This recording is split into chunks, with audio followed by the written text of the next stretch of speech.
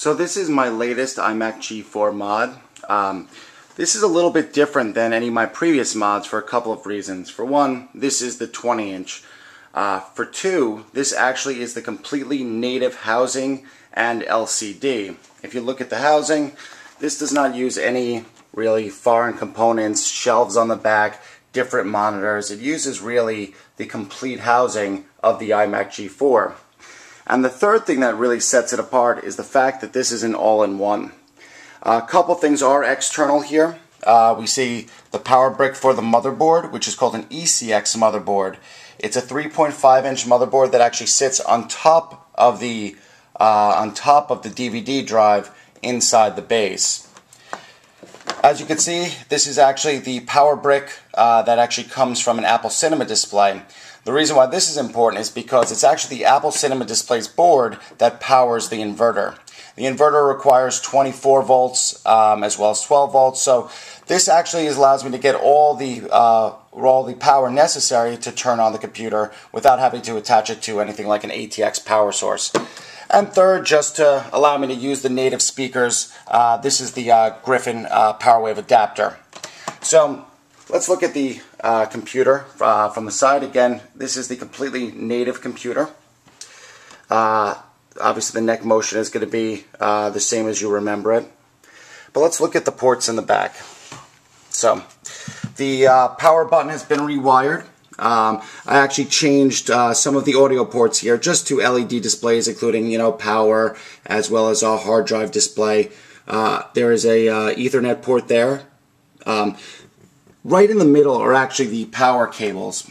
Because the cinema display uses a non-standard power adapter, there's no really female component that I could put here to allow you to just simply plug it in. So for now, I'm just allowing the cables to come out the back. And let's see the other side.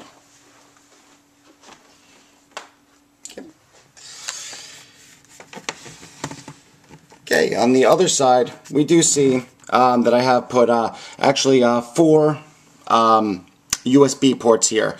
2 are actually come off the board for the Apple Cinema display, which allows me to have kind of 2 independently powered USB ports. 2 come off the ECX motherboard inside. So again, I have a USB wireless adapter right here. This is the keyboard, and this one actually goes to the Griffin power wave adapter speaker. So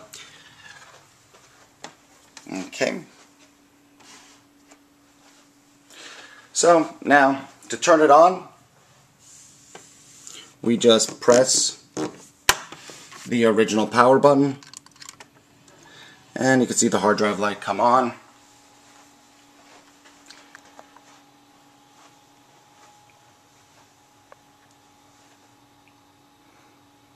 Okay, and we're just going to go ahead and start Windows normally. Now, I'm in the process of trying to make this a Hackintosh. There are some problems with this just based on the ECX board itself. There are some workarounds, but it may require sacrifice in terms of removing what is currently a Blu-ray drive, which is inside. So, again, right now it's running Windows, but again, this is kind of a proof of concept just to show that this, again, is possible to do a 20-inch iMac G4 mod.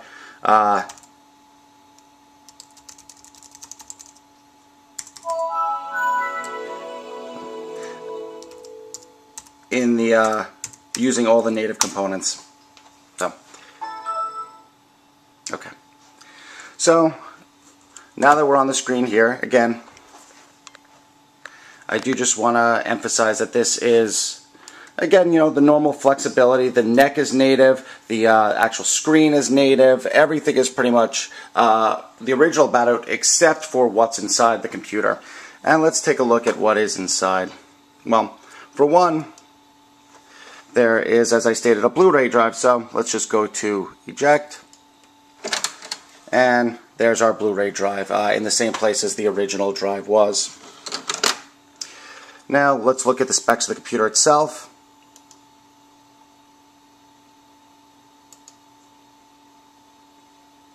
Okay, so as we can see here, This is a Intel Core 2 dual processor. It uses a Penryn chip. This is actually the same chip that's available, at least as of right now, on the current generation of Mac Minis. It's 4 gigabytes in terms of the RAM, and again, this is using Windows 7 currently right now. So,